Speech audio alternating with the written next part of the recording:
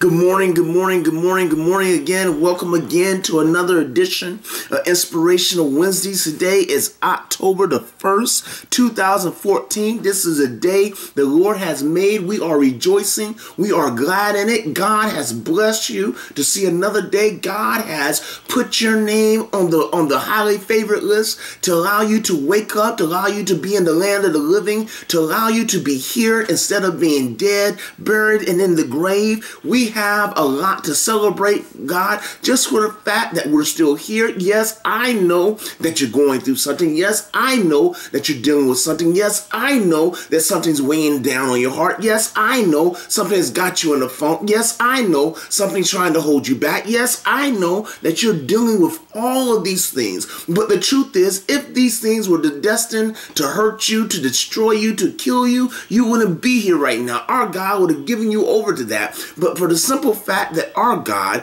has kept you in spite of those things. Our God has loved us in spite of those things. Our God has enabled us to be here this morning on this call in spite of those things. Proves that our God is an awesome God. Our God is a wonderful God. Our God is totally, completely, and abundantly a marvelous God. And so we're going to celebrate him this morning as we go to him in prayer, praise, and devotion. We're going to show the world that we lean not to our own understanding, but we depend on him at every step of our lives as we seek him in prayer, as we seek his counsel, as we seek his guidance, as we seek his direction, as we seek his discipline, as we seek his reinvigoration, as we seek his restoration, as we seek him. We're going to show the world that we depend on a power higher than us. Amen. Amen. My name's Pastor Al. And it's my privilege, it's my pleasure, it's my honor to be able to facilitate this call with you this morning. We believe by faith that everything we pray about is not wasted breath, is not wasted time. We believe that as we pray, our God will move in mighty and miraculous ways to do that, only that which he can do in our lives. So we're not going to waste any more time. We're going to get right into our call this morning.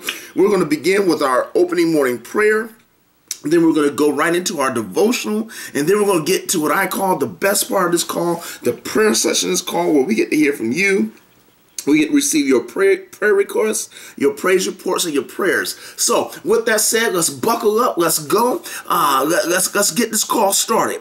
Dear Father God, creator of the heavens and the earth, we're here today, right now, God, because, God, we know there's no place else that we can go, no place else that we can be where, God, you are. Everywhere you are is where we want to be. Every time you turn around, we want to be in your presence, God. And so, with that said, God, we are coming before you this morning to submit our prayer requests to you, God. We're coming this morning to worship you, to praise you, our praise reports, God. And we're coming to you right now, God, to acknowledge how much we depend upon you by the prayers we send to you, God. There are a lot of things that are in our lives. There are a lot of things that we're wrestling with. There's a lot of things that are going on, God. But we know that regardless of how chaotic things are, regardless of how stressful things are, God, we know that we can depend on you to straighten things out, to establish order where there was none, and to create purpose in the midst of purposelessness. So God, do what only you can do during this call this morning. Bless us, God. Give us the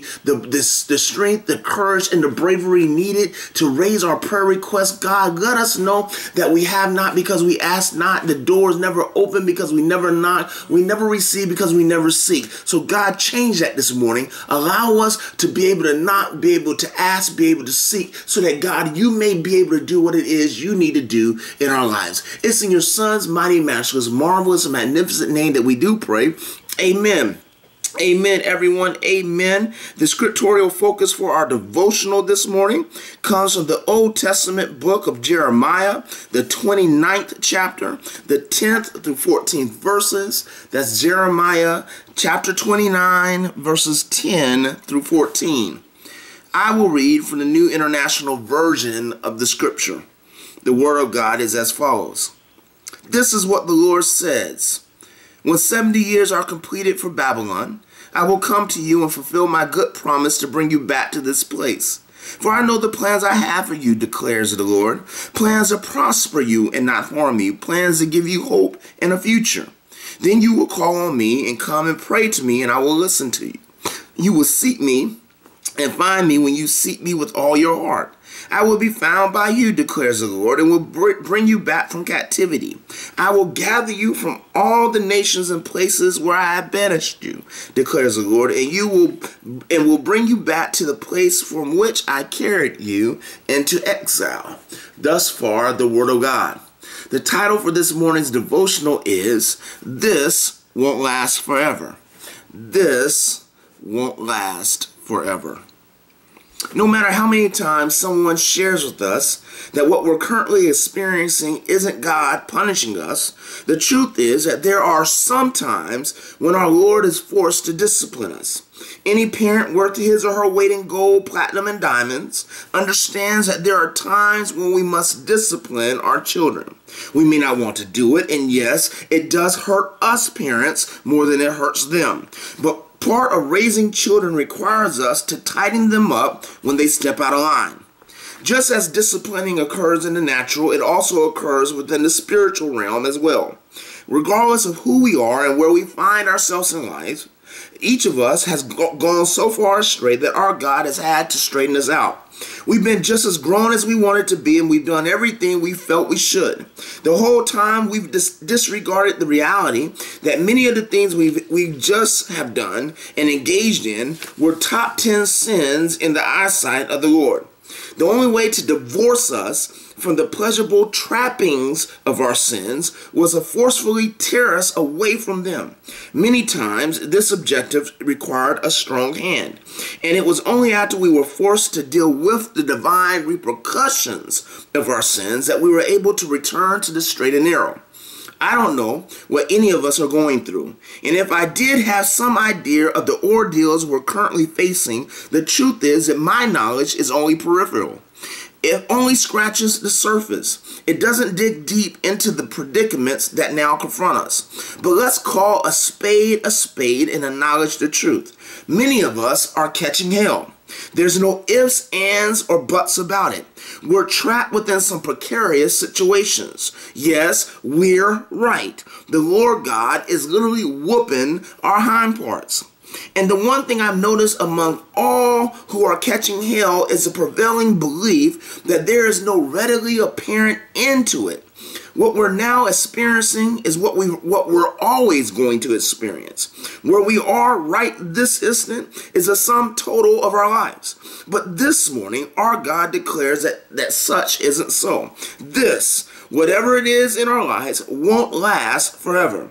What we're going through, what we're currently experiencing, what we're presently fighting against, what we're struggling with right this very moment won't always be our lots in life. Our God literally promises us that there are better days ahead for us. In Jeremiah 29, we're given the chance to read the letter that the prophet wrote to those Israelites that were exiled in Babylon. He was in Jerusalem with a remnant of Israelites that had escaped captivity.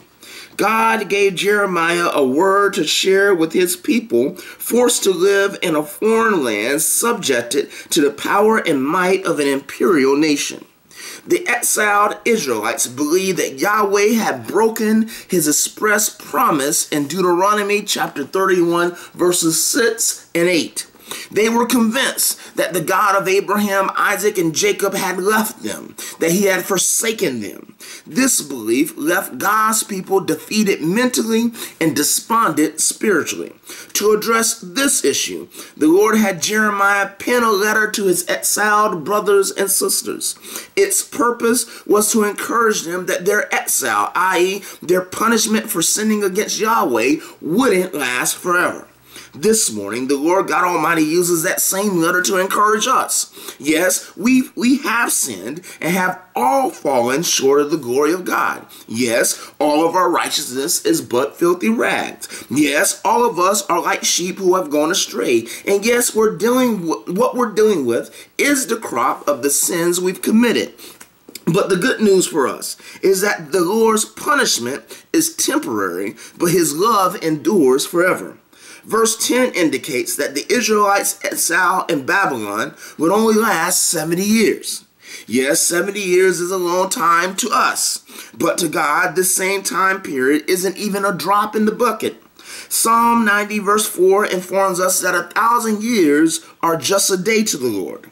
Exodus chapter 20 verse 5 also informs us that when the Lord does impose divine punishment, it only lasts to the third and fourth generations. However, that same scripture reveals that the love of our God lasts for 1,000 generations. How many of us can envision what 1,000 generations look like? Who can reduce this figure to one manageable and tangible image? I know I can't. So this, whatever it is temporary. We must walk away from this edition of Inspirational Wednesdays knowing beyond a shadow of a doubt that our God is absolutely faithful to his promise. Never has he left us, neither has he ever forsaken us, and he doesn't plan on doing it now. No matter how dark the path ahead becomes, no matter how difficult life living becomes, no matter how much fear surrounds us on our right side and despair rises up on our left side, our God will always be with us even to the end of all time.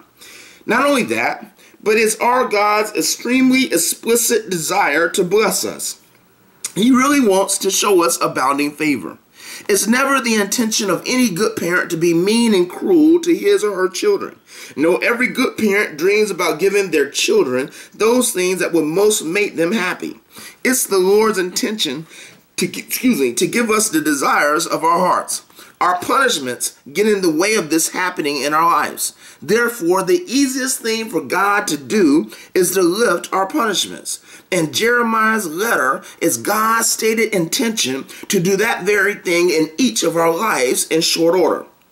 One of the things I love about this letter is God's promise to always make himself available to us as long as we always seek him honestly and faithfully. Notice what our Lord is teaching us. His desire is that we turn away from sin. And as an incentive to ensure that this occurs, he guarantees that everyone that lives pursuant to his will and his commandments will have open access to him. As long as we live holy as he requires, we will remain continually connected to him and him to us. Therefore, the very promise of relationship that the Lord makes to us is itself our motivation to turn away from sin and towards him. Last but not least, God promises us in Jeremiah's letter that he will restore us. He will take principal responsibility for rebuilding us. He will personally renew bonds broken and relationships lost. He will reestablish and refocus our commitment to Christian discipleship and stewardship. He will reinvigorate our enthusiasm to be the peculiar people that he's called us to be. Our Lord will do what he has to do and perform every action necessary to reinstate us spiritually. He will reestablish the love relationships between him and us. You see, our ordeals were never meant to hurt us. They were never intended to cause us permanent harm.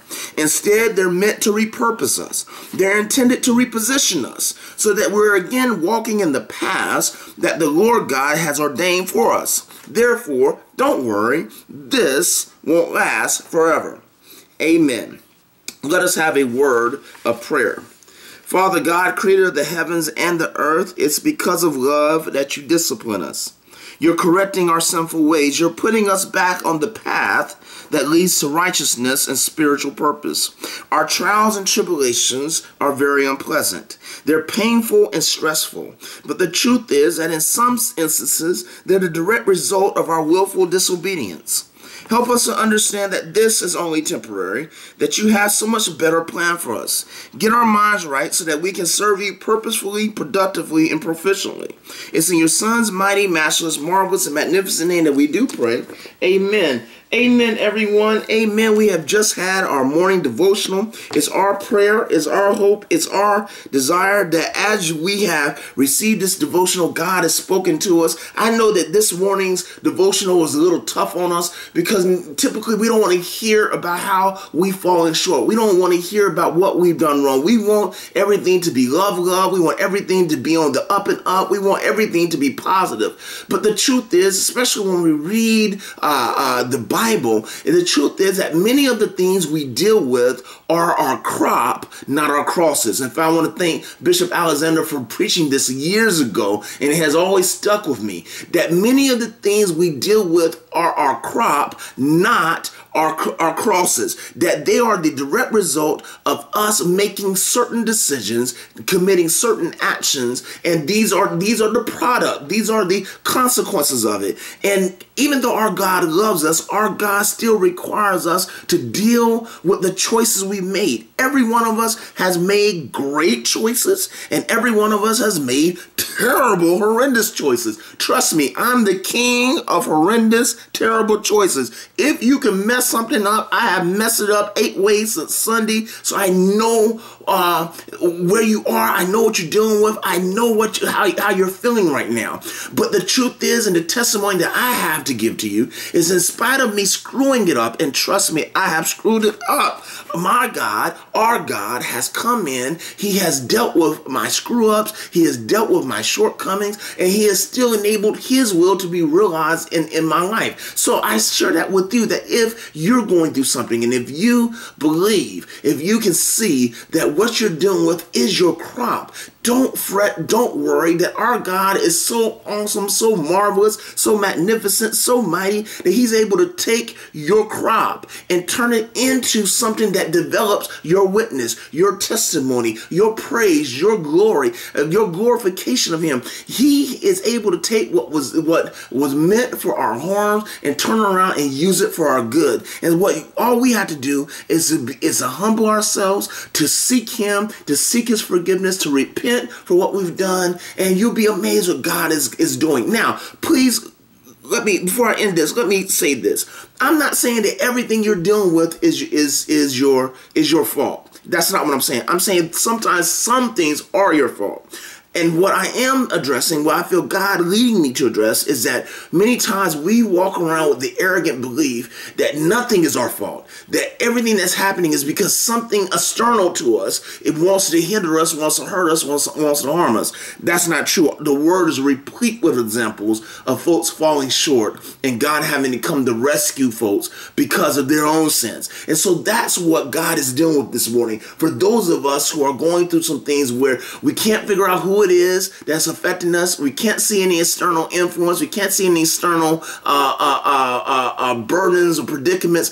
If we can't find an external factor to what we're dealing with, God says 9 times out of 10, the factor is internal, not external. And he said he just wants us to know that, so that when we are praying to him, when we are seeking his face, that we will invite him to do what he needs to do, so that we can turn things around. And that happens when he comes in and he turns some things around in our lives. Amen. Amen. It is time to pray. I am excited about praying.